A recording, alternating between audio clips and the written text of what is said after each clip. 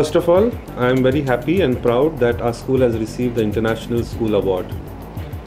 The International School Award is a great milestone in the journey of any organization or any school.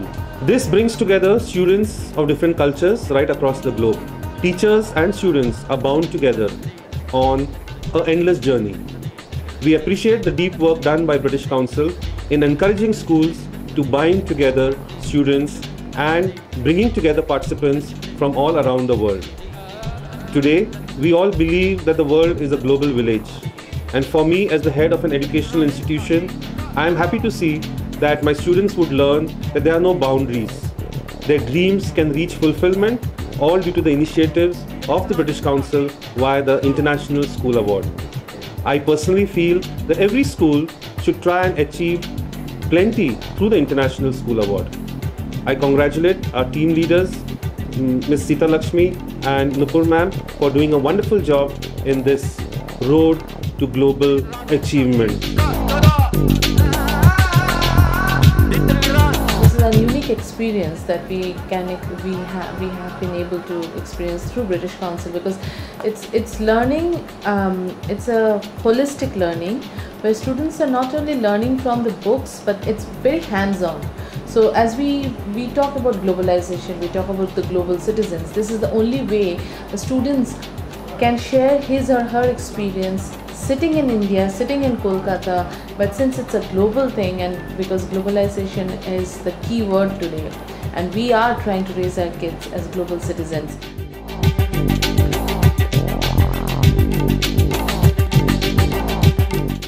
We have received this award. But this has been an enriching experience for all of us, and it has broadened my horizon, and I believe my colleagues also.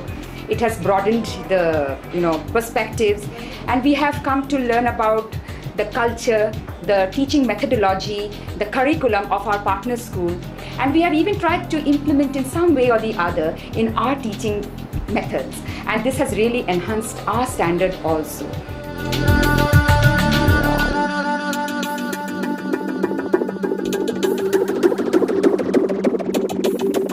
Say that this has been a wonderful experience to think from a new perspective, a global perspective. So we make our students understand what is happening in the other part of the world. Now this International School Award program has been a part of our curriculum. Whatever projects we have been working on is a part of our curriculum, which we have been inculcating this in our regular assemblies, our annual day functions, and also through the community service, which is a part of the ISA. I would say that with my experience in ISA, I have really widened my learning horizons. Even my children, they know such a lot about other countries. The ISA Award program has taught us to think quite out of the box, and we have been taking this experience in enriching both our students and ourselves. In the activities involving the ISA, I have been involved in Revolution and Peace, and I have participated in many MUN competitions.